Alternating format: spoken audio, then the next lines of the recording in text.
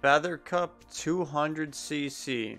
So I'm going to be using Ludwig on Link's bike because it fits his complexion. I don't think this is going to end well. Athens, everyone's favorite country again. Oh, look, it's Link. One thing that sucks about 200cc is you actually have to use the brakes. Oh, as such. Wow, no wonder Link's able to save Hyrule all the time. He's got a nice bike, dude. That is not good. Look, not even the blue shell could catch me. This whole map gives me so much anxiety. Oh, speaking of anxiety, look who it is to blow me up. I'm going so fast, I'm actually outrunning this thing.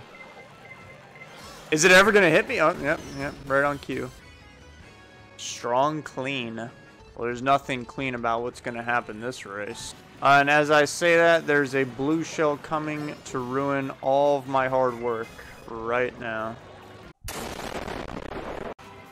Red shell, that's bad. That's really bad. Okay, I just lost first place. Oh, great, now we're in third.